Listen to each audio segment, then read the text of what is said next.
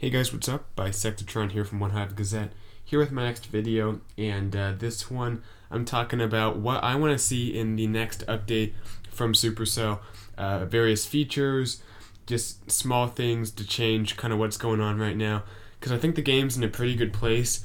Definitely has been getting better and better over the last like 6 months or so, so it's been awesome, but I think there's still a few things that make the game even better that I would like to see implemented. So it's getting somewhat close to a new update just based on the timing of this, because just looking at how they've spaced things out so far, I think in like July, maybe early July, we should be getting some kind of update if things kind of go as they have in the past, if the pattern continues. So we're not far from one, which is why it's a good idea to talk about the update. And also, we're in between wars in Genesis. We're waiting to match for an arranged war, which will match tomorrow, and have that going on over the weekend. So stay tuned. Should get some live action from that, so that should be fun. But anyway, before that happens, this is a good chance to talk about the update that should be coming out soon. So as far as what I think we need in it, the first thing is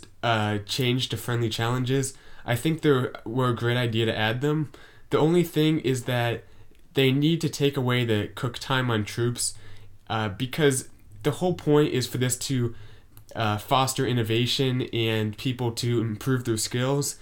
But right now, it's just you can't build an army specific to a base until you see the base in advance, then you build the army. So if you want to have a tailor-made army for a base, you have to either have someone like DM you a base and then be on at the same time to do the attack, or have someone request the friendly challenge in-game and then make them wait in-game for you to cook up your troops, which might take 30 minutes, 45 minutes if you don't gem it. So that's kind of the issue right now, and I think if they just make it so that, independent of your farming army or whatever armies in your army camps, as soon as you go into a friendly challenge, you open up a screen, you choose what troops you want, maybe even choose what CC troops you want. So all of this is just free, no cook time, just sandbox it up.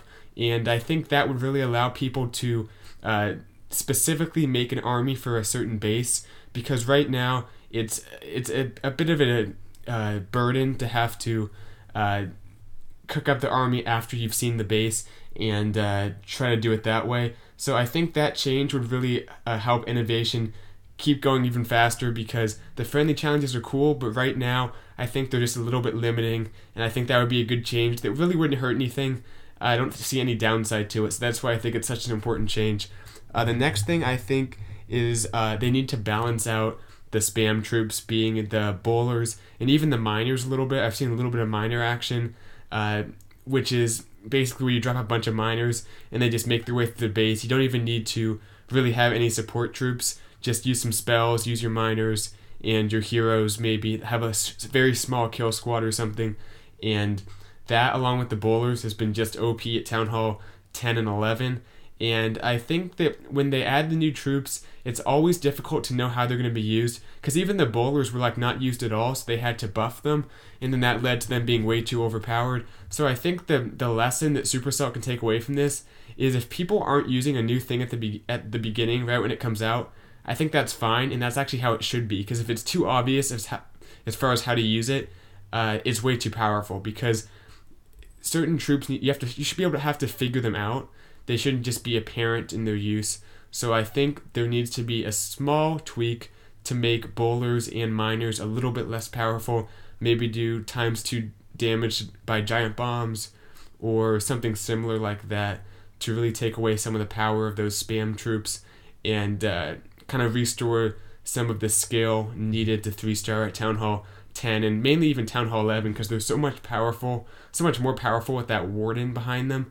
So I think if they're kind of curved at Town Hall 11 a little bit and you take away some of the power, I'm not sure how you would do it, but some kind of defensive change to limit them, that would really make it a little more balanced up there. And hopefully we'll see some more creative attacks that happen, because right now just a little bit too overpowered. And I think, as far as the clone spell goes and the skeleton spell and other new troops and spells that we've seen inside the game, the baby dragon maybe, even if they're not being used that much, I think that's good. I think that, wait 6 months if they're still not being used, yeah, change it. But right now, keep it how it is. We don't want to have to go back and waste like a part of an update having to make it a change to balance out the change that was made before, if that makes sense. So don't go too far to the other end of the spectrum before you see exactly how it's going to play into the game.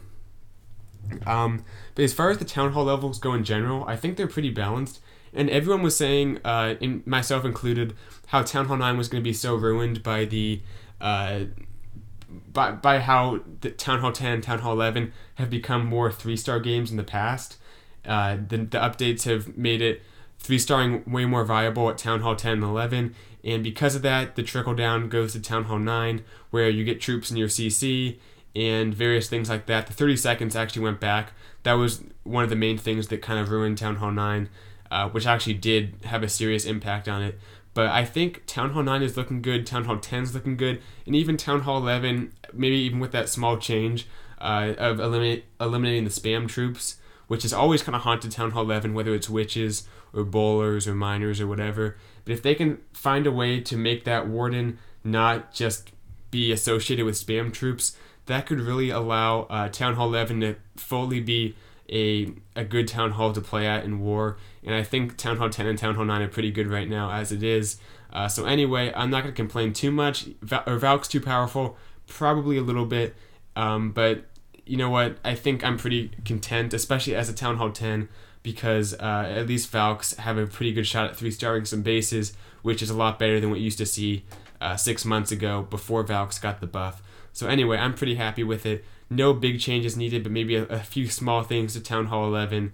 And here or there, they can maybe try to get air troops used a little bit more. Try to take Valks away a little bit, or at least add stuff to other troops to make them more appealing, but nothing too big. I think we're pretty much good for Town Hall 9 and Town Hall 10 right now. Another thing I want to talk about is air troops at Town Hall 11, because they added the level 4 Lava Hound and the level 7 Balloon, which is actually 2 pretty drastic changes, and I really haven't seen them being used besides in like the CC, like a level 4 Lava Hound in your clan castle at Town Hall 9 mainly. But I would like to see the Warden being used as an air troop, because he has that ability, in being able to 3-star at Town Hall 11 with a Gola Loon, like how you used to do it at Town Hall 10 back before Valks got the buff.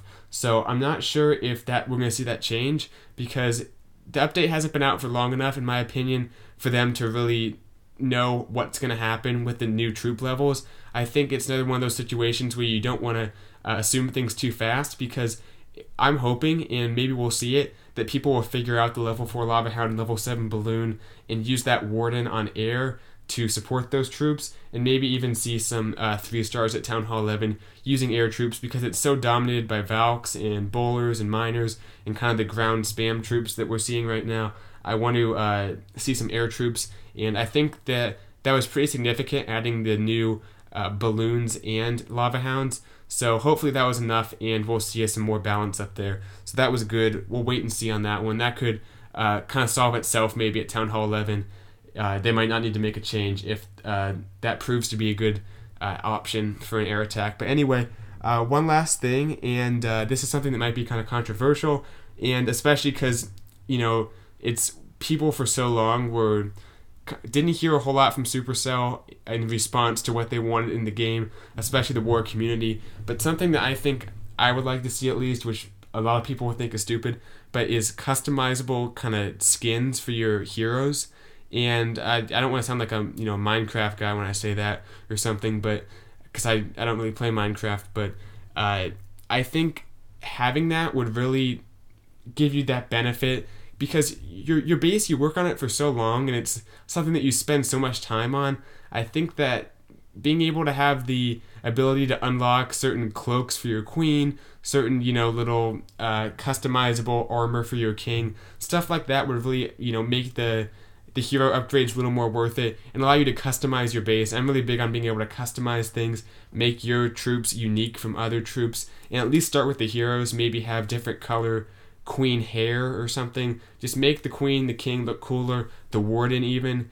And I think that won't affect gameplay, which is why a lot of people won't like it. But I'm pretty content with gameplay as it is. I mentioned some changes, nothing too urgent, but I would like to see that at least in the game. So maybe a stupid idea, maybe not. Let me know what you guys think. But anyway, those are my ideas. Hope you guys enjoyed the video. Hope you guys enjoyed the attacks. I should get back to some live action tomorrow or the next day as soon as I can, because I know that's kind of what's up to bat on the channel as far as what video I should make next. So stay tuned for that. I'll see you guys pretty soon. Bisectatron out.